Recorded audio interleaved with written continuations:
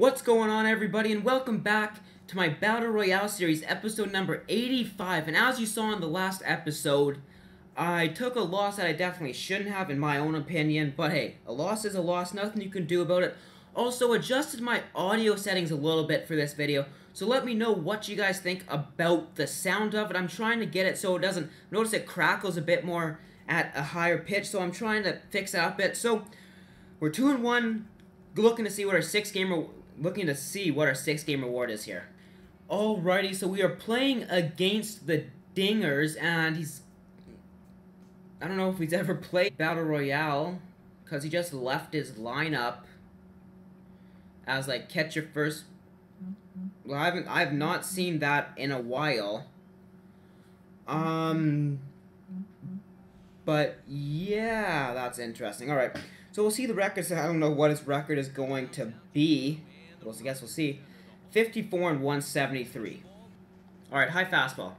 High fastball here. 0-2 count. Strikeout, Eric Hosmer. Really? Well, if he's not going to give us that call, I guess we're just going to have to get him swinging on a curve. And that's what we do. 2 outs now. First strikeout for Eovaldi. No, he doesn't. He quit. Alright, give us the win. Let's go. Game number 1. Done in this episode, and we're going to see who our 6-game reward is.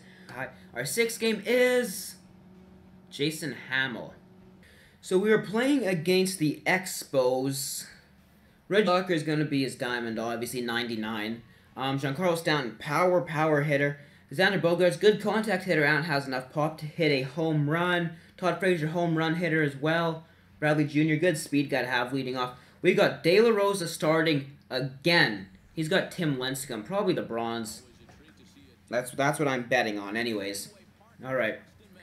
Oh, well, his record showed up, I just didn't look at it. Really? 2-2 count to Mike Trout.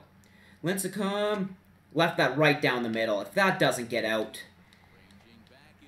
Oh, off the wall. Alright, it's a double. It's a 1-out double. I'll take that. We drove that pitch, though. I mean, that was center cut. That was a center cut fastball. Look at that. Alright, Daniel Murphy. He left that hanging. That's should be gone. Daniel Murphy. There we go. I'll take that one. 2-run shot right there. We're ahead. That was a slider right down the middle. Please don't quit. Alright, he stayed in. He stayed in the game. Jake Lamb now. Lamb. Let's go. Back-to-back shots. That one going closer to Triple's alley. That was another pretty deep shot. 415 feet. Sort of backdoor the slider, but have it below the zone. Cover that bag. Cover the bag. Jump throw. You dropped it. Elevate the fastball this time. Let's just put it out of the zone. He's taking off. What is that? What is that? 2 errors this inning. That guy shouldn't even be on base. His contact zone's just too big. Going back to the high fastball. That's a good pitch, though. Let's go. Striking out. Barry Bonds and James Loney up now. Change up. Get us ahead. Or get us out of the inning. Or not. 3 errors. 3 errors this inning. Well, we should still be up 3-zip, but hey. When errors screw you, they screw you. We strike out Stanton, though. It only gave us 2 errors. I would give my team 3. Russell Martin, my first baseman, and my third baseman, who couldn't handle a ground ball to him for some reason or another. We are bringing in Kenley Jensen. He can give us 2 innings of work out of the pen. Don't want to allow a man on base because then a shot will tie it up, but that should strike him out there.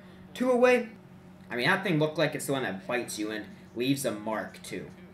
Not mess around with that. If I see a daddy long leg, I'll leave it. But if it's one of those things, not leaving that. Every single batter I've struck out has been on the curve.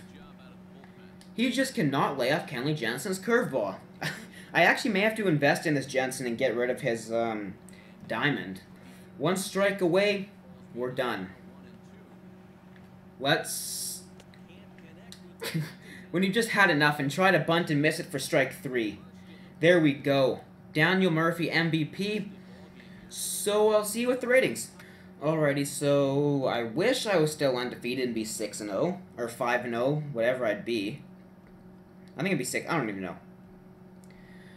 So this guy was a 16-19 rating, alright. And we are now 4-1. Wish I was 5-0. But so I hope you guys enjoyed this video. Please leave a like and subscribe for more content. Peace!